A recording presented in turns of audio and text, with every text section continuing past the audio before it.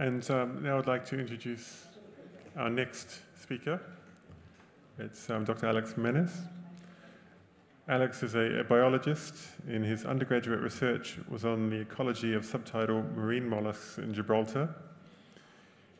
He then went on to do his PhD on the ecology of land mollusks in southern Iberia, focusing on biogeography, habitat structures, effect on diversity. Alex is an associate researcher of the Institute of Life and Earth Sciences here at the University of Gibraltar and an honorary fellow of the Gibraltar Museum. He is currently researching the history of natural history in Gibraltar, including paleoanthropology, and has recently published several papers on the history of the Gibraltar Skull and the Gibraltar Scientific Society. So I look forward to, we look forward to hearing your talk, Alex, on almost Homo calpicus, an updated historiography of the Gibraltar Skull. Thank you. Hello, everybody. Good afternoon. You'll notice I'm not going to be walking around. I prefer to be stationary here, using the least energy possible. So, I'm going to be talking about the Gibraltar Skull on the 170th anniversary of the presentation of the skull to the Gibraltar Scientific Society, look at the current historiography and an updated historiography, and I'm going to ask the question, what would have happened if the skull had arrived in England prior to 1864? We'll be looking at, for example, the area in the mid-1860s, which was seminal and critical for the development of the field of paleoanthropology as we know it today. So this is the lady I'm going to be talking about this afternoon, the Gibraltar Skull, Gibraltar 1, or the Forbes Quarry skull. And I like to think of the Gibraltar Skull, as with any other fossil, as it not just being a specimen, but also being a vehicle through time. So we can use specimens to connect to the past, look at the future, and understand the present. So it provides all sort of information. It provides information regarding its anatomical proportions and so on. We've already seen, for example, that it's continuing to provide information despite the many, many decades that have passed since it was taken to England. We've seen that it's taken part in what has been described as the ancient DNA revolution, and I must confess that when I saw that little pile of powder next to it, I've had a little bit of a earlier, although I understand the need to do certain invasive sampling of specimens, but nonetheless, after having researched this particular specimen for a number of years, there was a little bit of a disconnection for me there. But anyway, so let's have a look. So for many years, the Gibraltar skull was thought to be the very first Neanderthal specimen that had been found. Now we know, we've known since 1936, since Frere Point described the Engis child skull, Engis II, as a Neanderthal fossil, that in fact the Gibraltar skull was the second Neanderthal specimen found, but the most complete of the skulls, the first of the most complete skulls. I'm sticking to my notes here because I'm following the same as in laboratory work in the ancient DNA. I'm following a protocol here given to me by my wife after my last talk, and she said, slow down, keep topics short but interesting and not so many dates. So I'm keeping to that, so, which is why I've got some notes. So let's have a look. So the next one, unlike the vast majority of skulls, especially the ones that are very well known within the field of paleoanthropology because they've been seminal to the development of that field, we know almost nothing at all about the discovery of the Gibraltar skull and very little about its history. So this is one of the things that I'm going to be, well, the main aim that I'm going to be doing today, looking at today. So first of all, I'm going to take a look at the current historiography of the Gibraltar skull and see how we can build up a little bit on that and make it slightly more accurate. So essentially what we have now and what's described in most of the literature is that it was found in Forbes Quarry, which we know is almost certainly true, but it was either found by Lieutenant Flint a quarry worker or somebody else given to Flint, and it was then presented to the Gibraltar Scientific Society. Now, the current historiography, wherever you read, says that, unfortunately, the people in the Gibraltar Scientific Society weren't necessarily up to speed on issues related to paleoanthropology, which we're going to look at later, and I'm going to provide some information as why that was. But if we look there, I mean, I've just taken a few examples from the literature as to what is said, has been said, and continues to be said about the skull and the Gibraltar Scientific Society's impact on it. So, for example, we have shortly after presentation, it was put on a shelf or in a cabinet to collect dust. Gibraltar Scientific Society were a small scientific society, a community stranded on a rock, and we'll see how that is not necessarily the correct way of looking at what they were doing. And it continues, for example, we'll see there that another two quotes from many, parties of the heavy-browed race, which we call Neanderthal Man, came to the rock, where at least one woman died, leaving a skull which was discovered at Forbes Quarry. The Gibraltar Scientific Society met to discuss this and then put it away in a cupboard. So we get this continual narrative. And then, this is a particularly interesting one, when a similar skull was unearthed in Germany 8 years later, which is the Neanderthal 1 find, it was widely publicised as belonging to the earliest man then known, called Neanderthal Man. And the Gibraltar Scientific Society claimed they had a similar skull, so Neanderthal Man should have been Gibraltar Woman. Now, that highlights the disjunct narrative that's commonly used, because Neanderthal 1 was discovered in 1856, and in 1853 the Gibraltar Society was in demise and became extinct, so the Gibraltar Society didn't exist at that time. This is one example. So let's have a look. And then what I'm also going to look at is another part of the historiography at the moment, which is that there was an element of a race to naming new species of man. Was it Neanderthal 1? Should Neanderthal 1 be the first Neanderthal that had been named? Was it a situation, was it a case where Gibraltar 1 didn't make it in time, as it were, to London, and it would have been Gibraltar Woman instead of Neanderthal Man? And we'll see also that that is not entirely accurate. So where can we get information that may help us to essentially update? I don't like to use the word rewrite, but update the historiography, make it more accurate.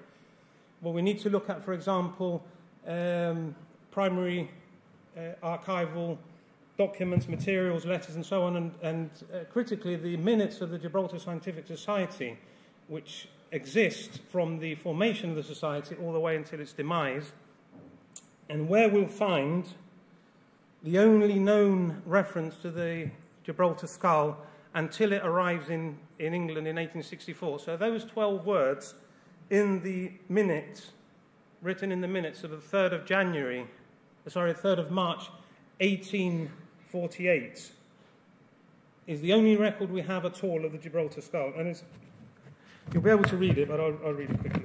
It says, presented a human skull from Forbes Quarry, North Front, by the secretary.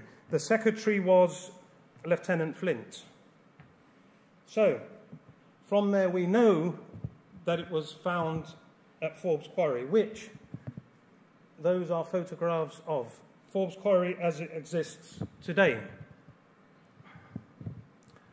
If we look back at earlier depictions of Forbes Quarry, the one on your left is an ink drawing by Winfrid Duckworth, who executed that diagram when he was in Gibraltar in 1910, looking at different caves, but with a principal aim of looking at more details related to the Gibraltar 1 skull discovery, as part of a project that involves a whole range of people, including Sir Arthur Keith from the Royal College of Surgeons and other people, during a period in paleoanthropology when there was a resurgence in the interest in the Neanderthal finds and indeed other finds.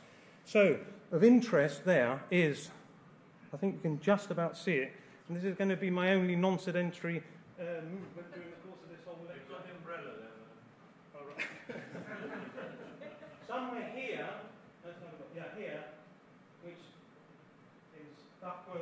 in Duckworth's diagram is a cave.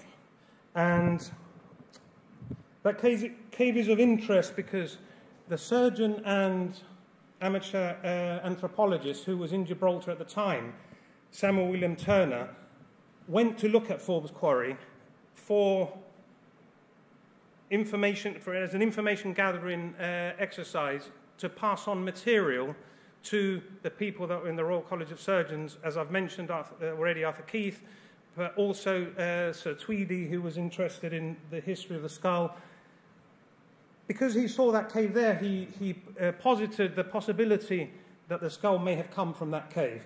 Now, after that, Arthur Keith then basically put 2 and 2 together and perhaps came out with 4.5. And what he saw was the possibility that that cave there, which he hadn't visited and which Turner hadn't provided diagrams for or detailed descriptions of, to be similar to a cave that had been found less than a decade earlier at Monkey's Quarry and was a terrace-type cave, as you can see on the top there. At the bottom is Keith's rendition of the diagram there at the top. And Keith then propagated this in the literature beginning with 1911 and 1915 works, Ancient Man and Antiquity of Man. So that became the narrative, that the skull was found in a cave in Forbes Quarry, for which there's no definitive evidence.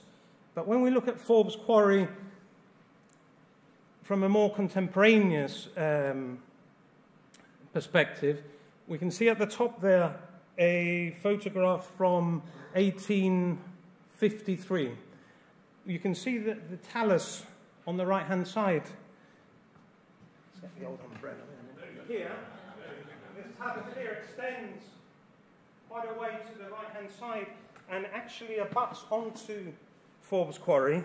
And one of the best places to see it is actually the very accurate museum model of Gibraltar from 1863-1864, where you can see circled in the middle one is the position of Forbes Quarry. At the bottom is a close-up position, and you'll see that the entire, or even there we'd already lost some of the talus and material, but the entirety of what is now empty space, as it were, was actually talus.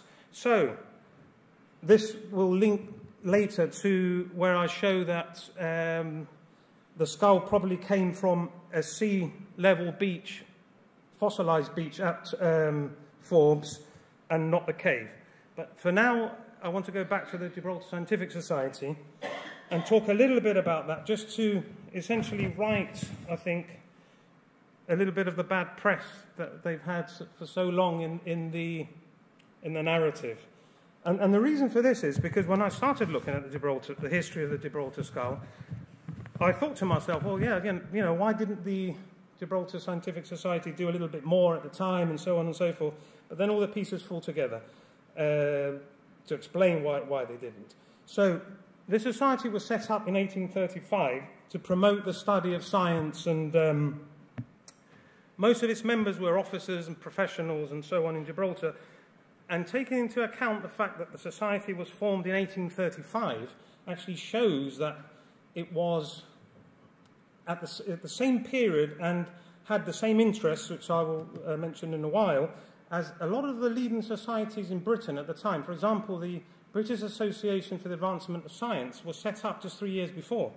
And here I'm giving dates, that I'm not going to give too many.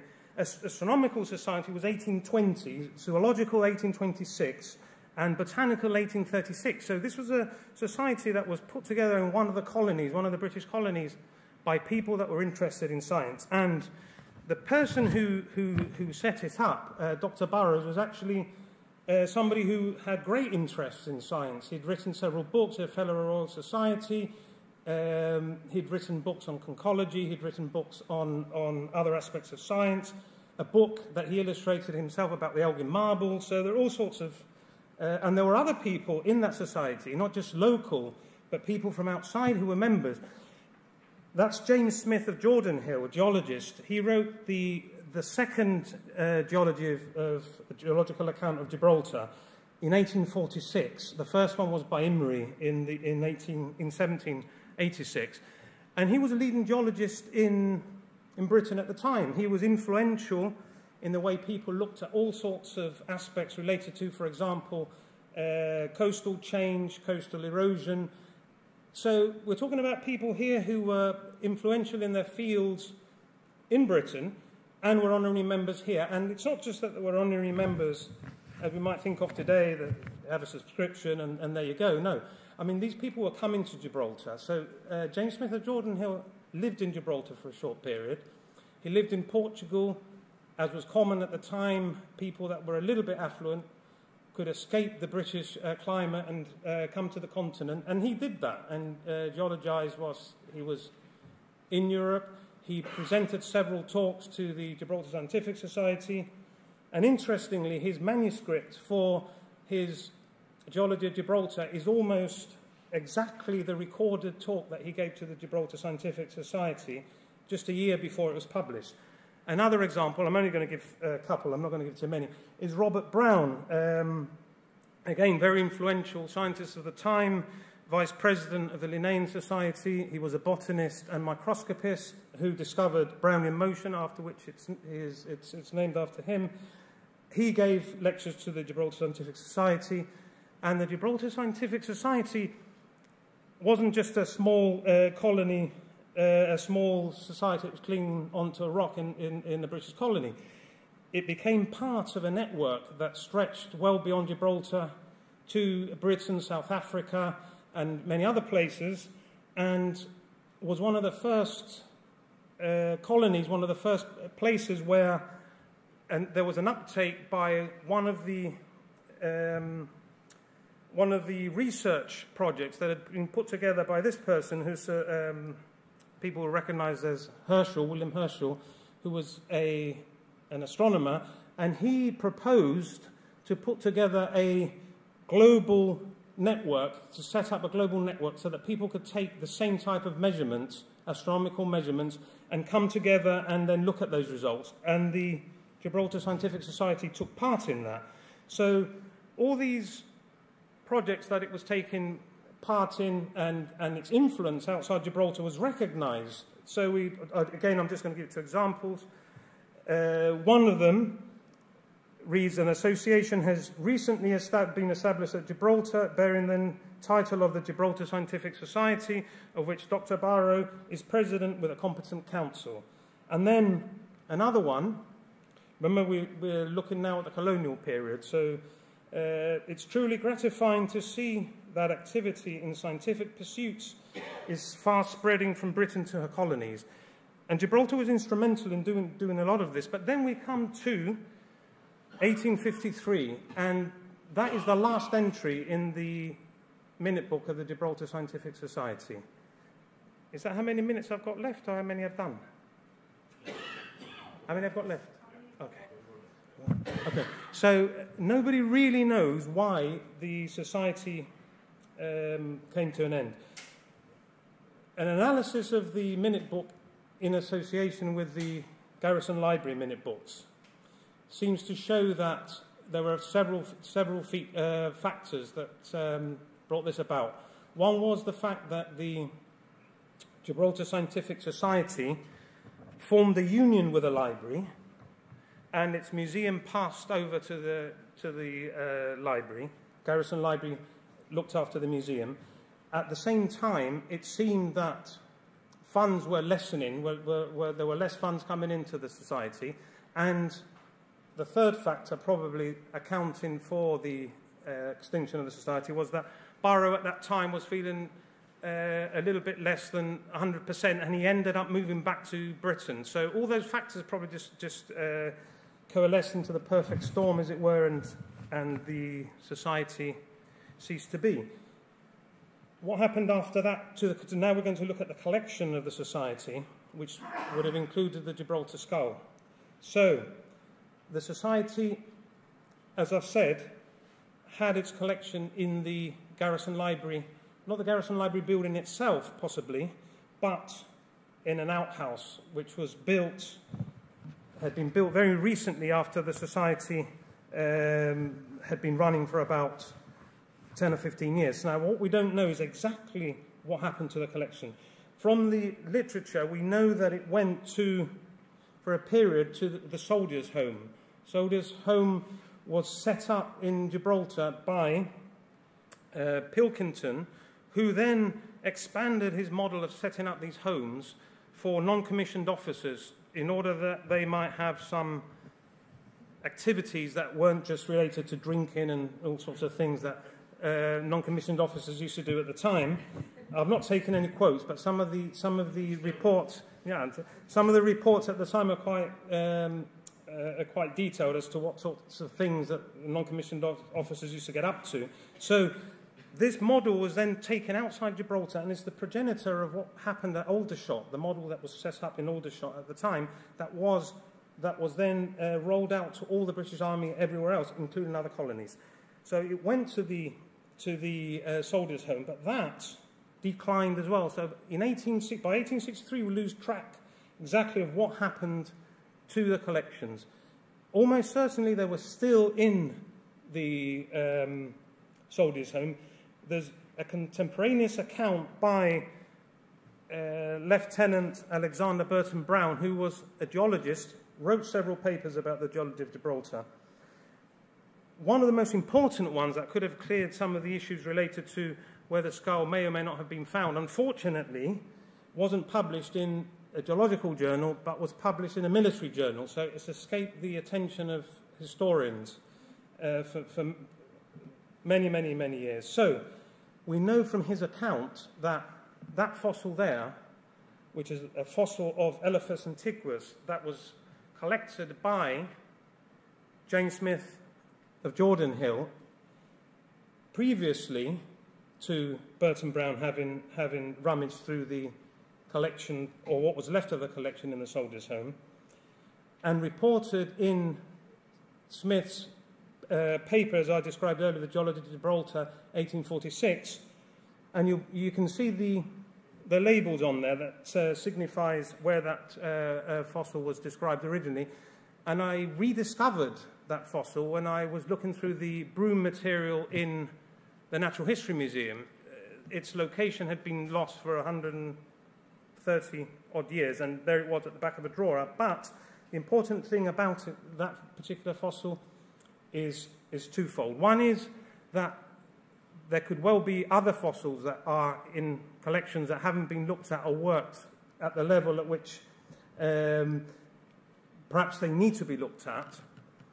And let me tell you, the broom collection is very, very extensive. There's a huge amount of material there. A lot of it has been published. A lot of it was published by Busk and others, and Falconer, in works related to Gibraltar Pleistocene material, but there's still a lot of material left to look at. And the other fact that's interesting about it is that it's only the second known specimen from the collection of the Gibraltar Scientific Society that's in that we know exists. The other one is the Gibraltar Skull. There may be other specimens, but we're not 100% sure exactly whether there may be some more in the broom collection, or perhaps the Gibraltar Museum, I don't think, hold any. I know Clive's looked in the past.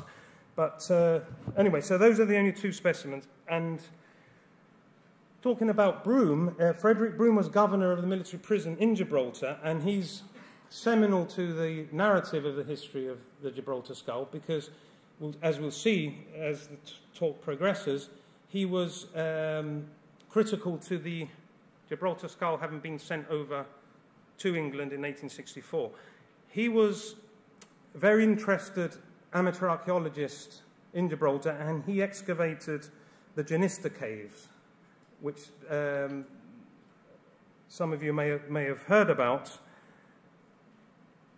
The first one that was discovered was as a result of excavations that were taking place for a tank in the military prison. Excavations began on the 12th of November 1862, and as soon as it was noticed that there were certain interesting finds during the course of those excavations for the tank, i.e. bones and pottery, Broome was able to have the excavations stalled for a short period of time whilst material was collected. Now that image there is the only known image of Frederick Broom, and the only reason I have it is because Stuart Finlayson and Tyson Holmes were able to contact the family, and over time they were able to provide that photograph. That's the only known photograph of him. And I'm showing it with permission, and it will be in the book with permission. So it's not that I've cribbed it off Stuart and Tyson. So he was then collecting huge amounts of material. A lot of material was coming out of the Gibraltar caves. He was very interested in the materials, but he recognized his limitations, which was very interesting, because at the time, even people that were professional archaeologists would be collecting huge amounts of material and distributing them across all of Europe. Even, for example, people like Christie, Larcher, and other people that were working in south-western France. A lot of material went to, not just to museums, but also to private collectors. We're lucky because most of the Gibraltar material went straight to people who were very knowledgeable about Pleistocene materials, and those people were, again, central to our story. George Busk and Hugh Falconer. Hugh Falconer had published substantially on faunas in India. He'd been stationed in India for many years. George Busk, anatomist, surgeon, paleontologist, had worked very, very widely on faunas. These two people received a huge amount of material. It was sent to the Royal College of Surgeons, and they were working on the material actively. This is just a very small selection of material, and some of it was published. So you can see this one here, for example. Most of those are in Busk's monograph of the Gibraltar material, but there is a huge amount of material still to look at. But it wasn't just this type of material. There were also human remains. So a fair amount of human skeletal remains came from Gibraltar. These are Neolithic material. Some of them were taken to the Natural History Museum. Some of them were in the Royal College of Surgeons. On the right-hand side is an image from Busk's notebook and his original album and prints of the skulls.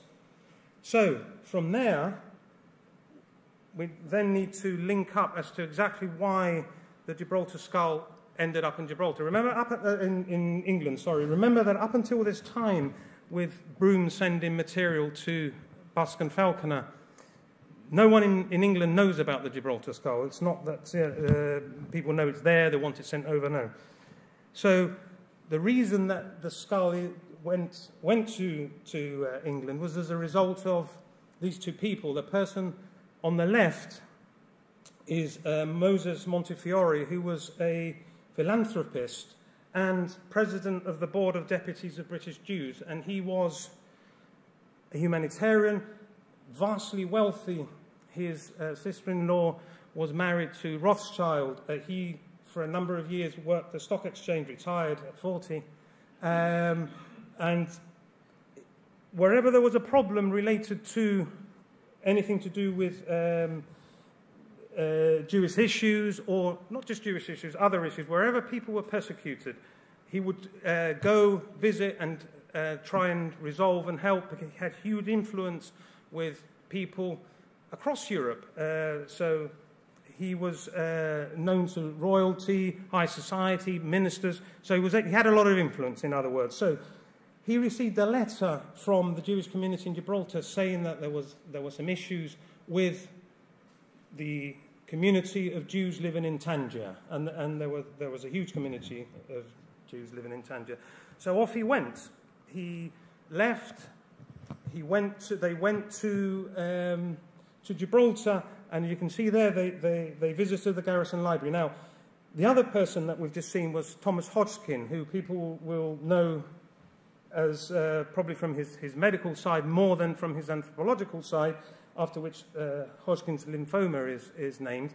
He was Montefiore's personal physician, and he promised Moses' wife on her deathbed that he would always continue going with Moses all over the place wherever he visited. And they had been visiting places for decades before that. So along went Thomas Hodgkin, and this is the critical juncture in the history of the Gibraltar Skull that explains why the Gibraltar Skull ended up going to England. So whilst in Britain, and as we can see there, we have Montefiore, we have Hodgkin, and two other people who were Montefiore's friends. I won't go into details. They arrive in Gibraltar, and Hodgkin meets Broome. Now, when Hodgkin met Broome, he didn't know about the Gibraltar Skull. Hodgkin, I mean, he didn't go to meet Broome so that he could find out about the Gibraltar Skull and so on. He went there because he wanted to look at the caves, and Thomas Hodgkin had been an anthropologist and ethnologist for at least 30 years prior to his visit to Gibraltar. He'd formed the Aboriginal Society. He published numerous papers on anthropology, numerous papers on ethnology. So when he saw the skull, he recognized that it was slightly unusual. This is recounted only by Busk in his first publication of the Gibraltar Skull, which is this one, once it gets to Britain. Now, this was published in a periodical called The Reader, and we may think, well, it's like a newspaper, but The Reader at the time was a very influential publication that covered all sorts of subjects related to science, literature, arts, and so on. It wasn't a scientific publication per se, but it put the issue of the Gibraltar Skull into the public and scientific domain. So what we have then is that Hodgkin sees the skull. Broome had been sending all sorts of material over to Britain. He included the skull in one of those consignments. It wasn't straight away, which led me to think that perhaps Broome wanted to hang on to it. I think Broome knew its value because after the dissemination of a lot of the material from the Gibraltar Scientific Society, some of it was possibly kept by Broome, who had a collection of material himself from Genista. So, Hodgkin saw the skull in December 1863, but the skull didn't go to Britain straight away. Other consignments of Genista material did, but the skull didn't get to Britain until July 1864. Now, one of the first people to see it was Charles Darwin, who was Busk, Falconer's, and Charles Lyell's friend. All of these people had seen the skull. Thomas Huxley had seen the skull. Charles Darwin saw the skull. And in the only known reference to the Gibraltar skull by Charles Darwin, he mentions to his friend Hooker in a letter that Falconer had brought him the Gibraltar skull. He called it the wonderful Gibraltar skull. And if we had time, which we don't, I would in detail spell out exactly why it is that Darwin didn't make any more of the Neanderthal finds, neither the Gibraltar skull nor Neanderthal 1, but we haven't got time. That's for another time. It's a very interesting narrative in itself. So after this, remember we don't know exactly when Darwin saw the skull. We know that it was in August of 1863, but in 1864, but we don't know the exact date because Darwin said in his letter that he'd seen it in the week prior whilst he was staying with his sister-in-law in Chester Place in London, but he doesn't give the exact date. And of particular interest to the narrative as well is this cartoon drawn by Thomas Henry Huxley, and I won't go into much detail about the text, which has been translated by some eminent Latin scholars that I've recruited, and Nobby, who's sitting there, was organised a local Latin contingent, but it's also gone to people in Kent and the translation highlights some interesting features about what Huxley was thinking about at the time, but I'm not going to go into it today. You'd have to wait till the book comes out. No, don't you? PR. Right, so, but what is interesting there is that although it's only a cartoon, if you look at the date, 19th of July 1864, it's actually the first ever reconstruction of what Gibraltar 1 looks like. It was drawn in jest, and it's not what Huxley thought Neanderthals looked like. And let's remember that at this time, although that's Gibraltar 1, it was already a period when Thomas Huxley, Busk, Falconer, the people that were working in paleoanthropology that had already seen Neanderthal 1 had already said that Gibraltar 1 was very, very similar to Neanderthal 1, which by extension means that they thought it was the same species. So let's continue. From there, we see that, again in the reader, Busk states there that the Gibraltar skull was very similar to the Neanderthal cranium. And what's really interesting here for the narrative is that, as recognized by Busk, it was a much more complete specimen. It enabled people to see what the face was like, which the Neanderthal 1 cranium obviously didn't. And there was a lot of speculation at the time. Again, we almost certainly haven't got time to go into the details. There was a lot of to and fro in as to whether or not Neanderthal 1 was a pathological specimen, and so on and so forth. Gibraltar 1 helped understand the Neanderthal 1 fossil, so it played a very critical part in the early period in the 1860s when the field of paleoanthropology was being put together, as it were. So from there, we then have the Gibraltar skull almost certainly going to the British Association for the Advancement of Science meeting in Bath. I say almost certainly because it's not 100% certain that Busk actually took it there. It's not documented. What is certain is that Busk and Falconer were to deliver 2 papers at that conference. Busk was going to deliver that paper, which was on the Gibraltar skull, which constitutes the first mention in any type of scientific publication. And Falconer was going to deliver a paper, but unfortunately for history, only because we don't have a detailed account of the discussions after the paper, unfortunately the meeting was delayed as a result of 8 extra papers that were put into the discussions. So both the men left before the end of the meeting. By meeting, I don't mean the meeting of the day, I mean the entire meeting, the Bath meeting. And they were on their way to Gibraltar on the P&O Puna there. And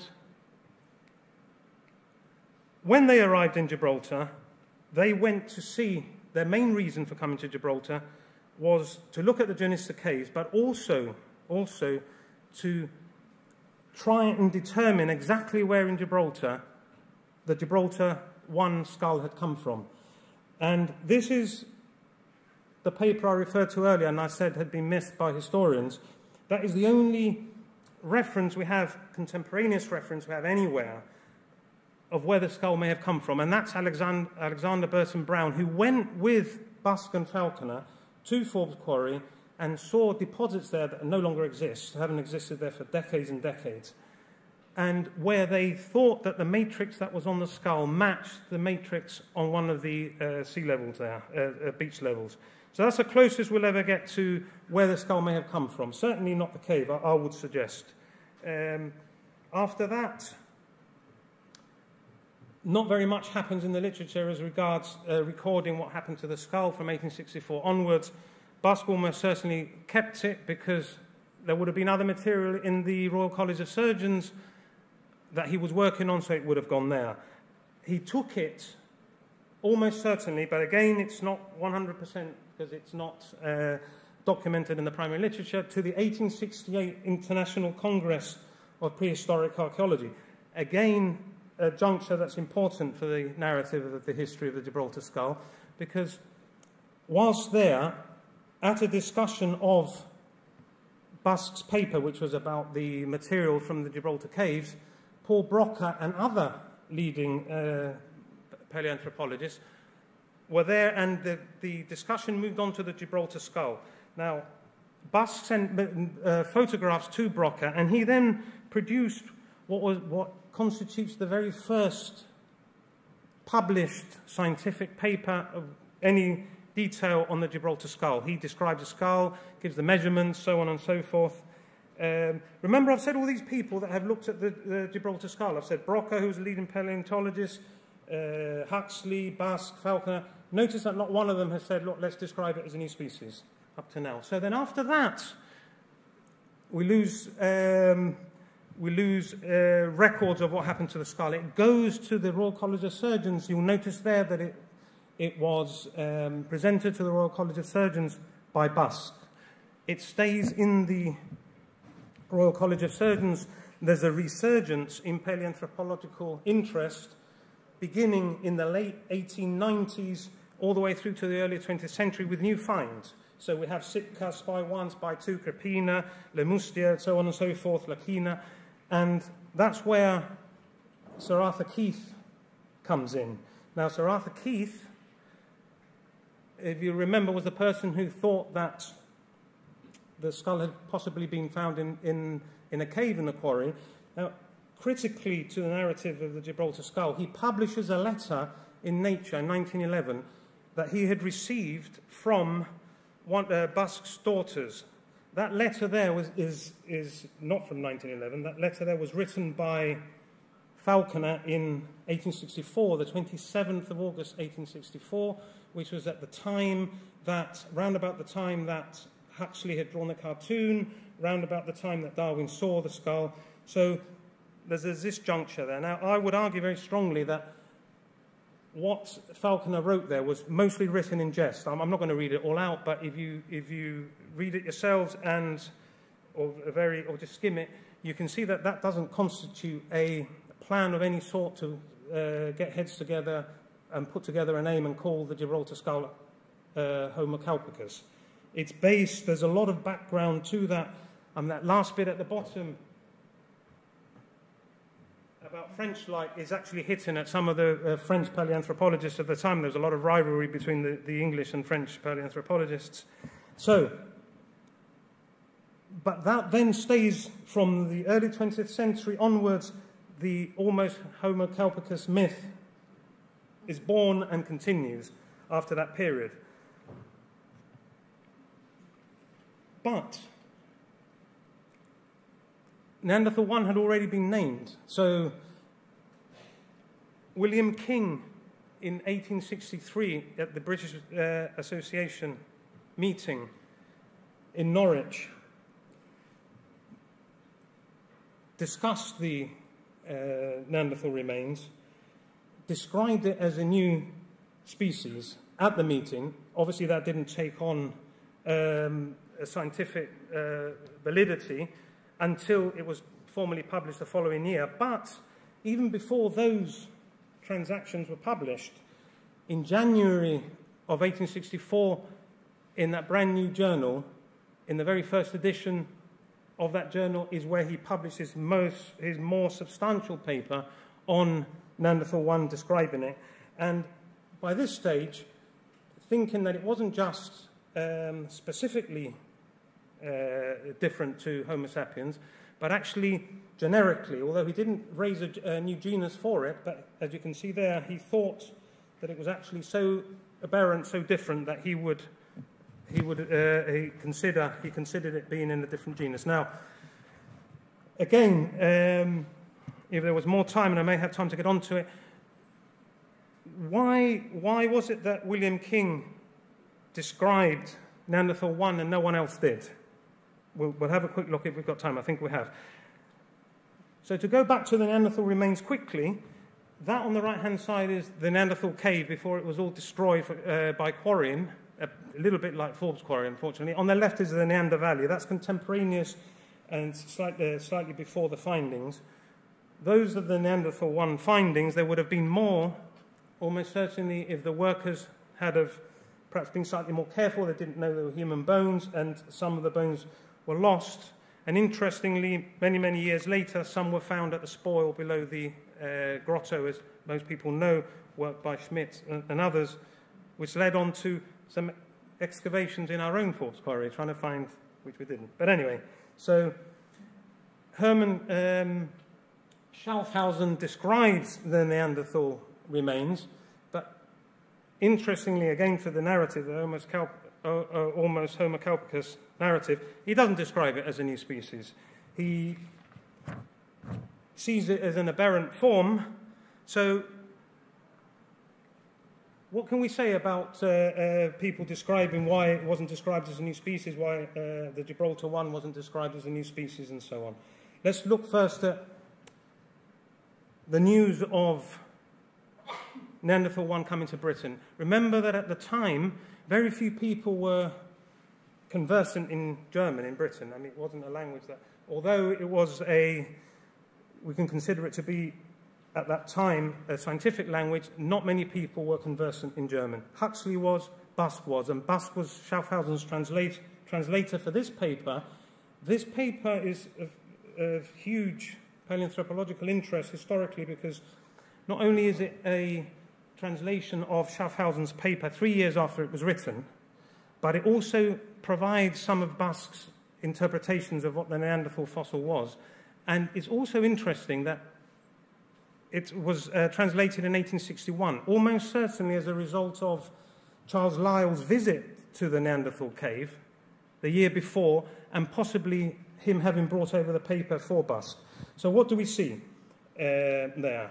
What were people thinking about the Neanderthal one? There we can see very clearly what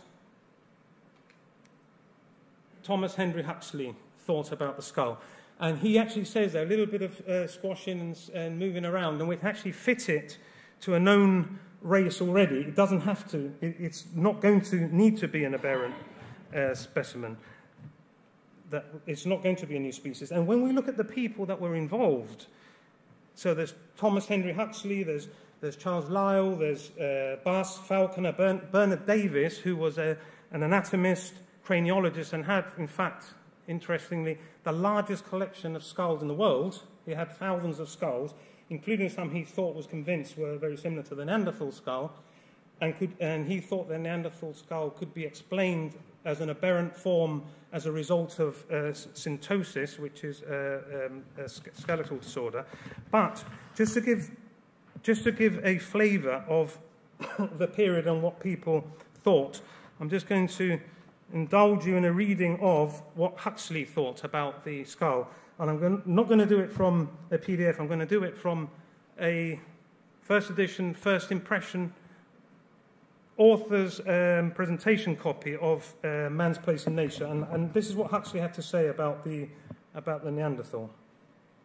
He said, "In no sense, then, can the Neanderthal bones be regarded as the remains of a human being intermediate between men and apes. At most, they demonstrate the existence of a man whose skull may be said to revert somewhat towards the pithecoid type," that's ape-like type, "just as a carrier or a puter or a tumbler may sometimes put on the plumage of its primitive stock, the Columba livia." That's a pigeon. "And indeed, though truly the most pithecoid of known human skulls, the Neanderthal cranium is by no means so isolated as it appears to be at first, but forms in reality the extreme term of a series leading gradually from it to the highest and best developed of human crania." So people who were paleoanthropologists were looking at this from the point of view of how do you fit it in with what you've got. And although a lot of people hold that during the 1860s, during which period, as I hold, as a result of publications such as, for example, Charles Lyell's Antiquity of Man, we had Origin of Species a few years before, we had this one from Huxley, the intellectual landscape for perhaps accepting a new species into a genus Homo was more amenable to hitherto, but there were other factors. People were still looking at craniology, races, and all sorts of things. So it wasn't an overnight revolution, as it were. Let's start naming these slightly aberrant fossils to be new species.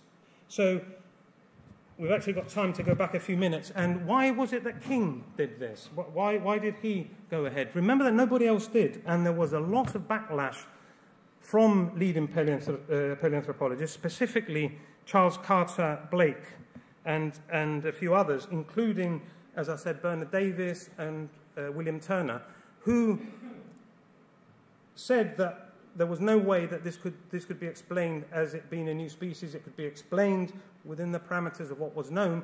But William King, I would suggest very strongly, was somebody who was idiosyncratic and a bit of a maverick. He was a bit of a difficult person. He had problems he'd been employed in the Hancock Museum in Newcastle. He had lost his position, and in doing that, he removed the entire Permian collection of fossil fish that he then took to Galway. He was given the chair of mineralogy and geology, and there he produced all sorts of good work. A lot of people think he wasn't au fait in paleoanthropology, but the record shows otherwise. 2 years before he named Neanderthal 1, he'd written a very comprehensive paper about speciation and looked at Darwin's theory and suggested alternatives, which, although not necessarily particularly credible, showed that he had an interest and a knowledge of how speciation worked. And also, within that paper, he discussed racial features of man and so on. So he knew a bit about anthropology.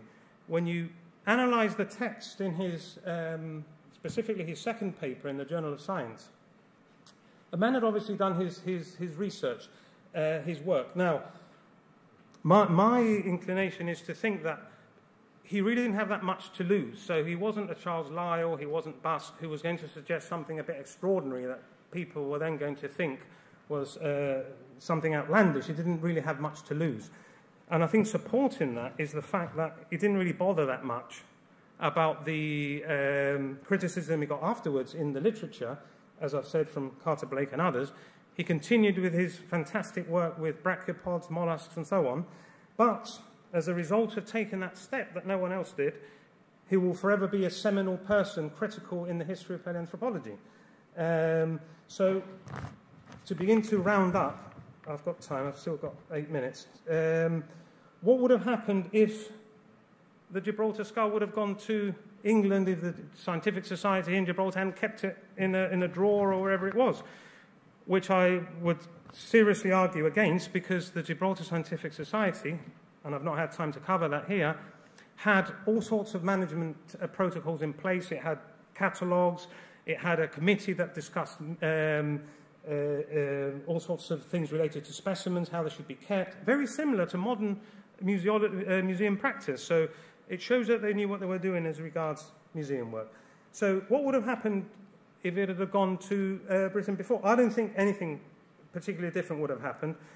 We could argue that perhaps because it had a phase, maybe someone might have recognised it to be slightly different, but we're looking at 15 years before the mid-1860s. We're looking at pre-movement forward with the leading people in the fields, like Charles Lyell, Huxley, and others, perhaps beginning to think, well, look, you know, are there any issues here that we can extend evolutionary and transmutationalist ideas to, i.e. man? There weren't, in my view. So when we look at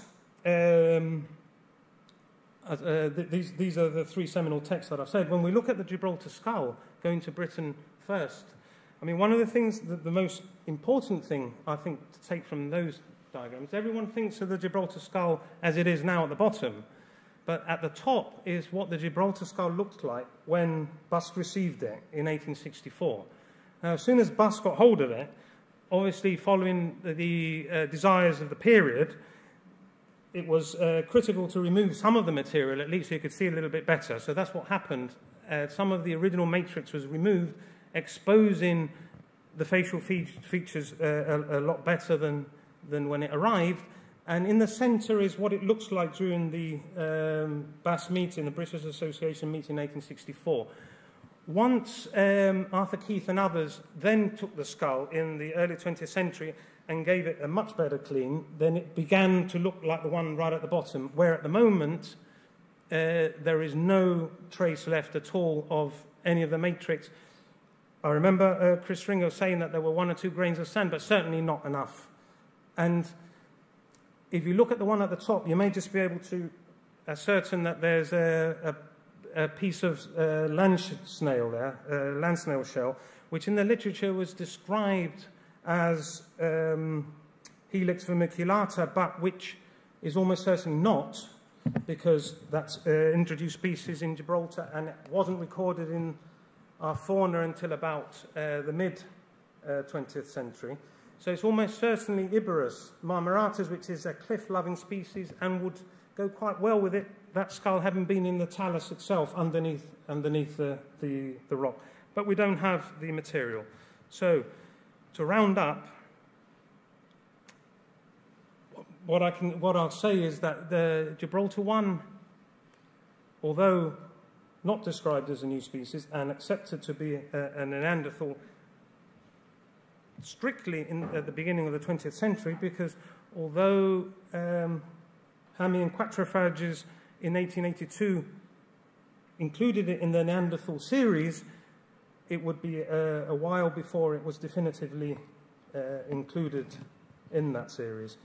So, but it has left a legacy. I mean, one of the legacies that we've looked at, or I've discussed with a few people in the conference, was the finding of Gibraltar 2. Why is that part of the legacy? Well, people came to Gibraltar as a result of Gibraltar 1 having been found here, wanting to find more information. And one of the people that came in 1917 and 1919 was Henry Bruel, who was a French paleoanthropologist, was a very good friend of Dorothy Garrod, had a little bit of a foray in the talus from Forbes Quarry all the way around to the eastern side of Gibraltar, and found what he thought were Mousterian tools, and suggested he found the Devil's Tower cave. I won't call it rock shelter, because in Garrod's paper and in Bruel's paper they both say cave, so I consider it to call it a cave. And she then found, they use all sorts of techniques, blasting and so on, as common at the time, found Gibraltar 2, which is the cranium of a 5-year-old male who, she, a very religious woman, called Abel. So she called that skull Abel. And then after this, I mean, it continues. We have continued interest in Gibraltar exploration, paleoanthropology. There's the hashtag, the Neanderthal hashtag, found in Gorham's Cave, 2012, and the child upper right canine milk tooth from Vanguard Cave, which is under study at the moment, and maybe a Neanderthal tooth. And then excavations, as we all know, continue on a yearly basis. And I would argue that, as many others, that the World Heritage Site is as a result of, initially Arthur Gorham in 1907 discovering Gorham's Cave, but also as a result of all the work since then. So there's a tradition of paleoanthropology in Gibraltar. And just to close, we've seen that already. Mauricio showed that. Very interesting historically. First appeared, it was drawn by the Czech artist Stanislav Kupta, as Mauricio said, but it first appeared not in the Illustrated London News, but in the French L'Illustration on the 20th of February, appearing on 20th of February 1909. The following week, on the 27th of February, it appeared in the Illustrated London News. And interestingly, from the point of view of historical content, is that although a lot of people have said that Marcelin Boule did have obviously an input into its description and so on, and reconstruction, very carefully in the French one, if you look at the French legend of the picture, the author, Honoré, actually says that Boule looked and helped with the reconstruction of the environment. He doesn't actually say the reconstruction of the actual Neanderthal itself. And if you read the legend, it's the artist saying that he reconstructed it from anatomy, so on and so forth. So that's why it's interesting historically. We need to look at that a bit more. And we've seen that one a few times. That's 1930s Field Museum display of Neanderthal woman with a child, and a much happier Gibraltar 1 and Gibraltar 2, these have lived in the museum for the last few years. They were reconstruction by the Kennis twins, Adri and Alphonse. And just to finish, although we don't have any definitive contemporaneous evidence of exactly when the skull was found, we know that it was found obviously before 1848. How do we know that that skull is the one that's in the minute book and so on? Well, we know that because there's continuity in the literature. I don't mean the published literature, I mean in the archival literature, that Flint and Broom, who were contemporaneous in the Scientific Society, both were involved with the skull. Broom was the one who showed Hodgkin the skull. He didn't say that Flint had found it, which is one of the reasons that I'm pretty certain that he didn't. He was probably given the skull and he presented it to the society. But we can be pretty certain that it was around about that time, because it's possibly true that the last person who probably had knowledge of the skull, who's recorded in any literature, and this is in a letter from William Turner, who I described initially, was from Gibraltar and looking at Forbes Quarry and saw the cave. He wrote to Arthur Keith and said that, I'll read from the letter, he said, "Today I drove round the rock to Catalan Bay on the eastern side to interview an old woman of 84 who was said to know something about the finding of the skull. But I found the old lady almost in a dotage," which means that she was no longer mentally completely 100%, and could not get reliable facts from her. Now, what I've written elsewhere is that that lady was 22 years old in 1848 and 38 during Busk and Falconer's visit in 1864. So had that lady been known to Busk and Falconer, we may today have a much more detailed history of the Gibraltar skull. So I've run over a little bit, but that's it. Thank you very much.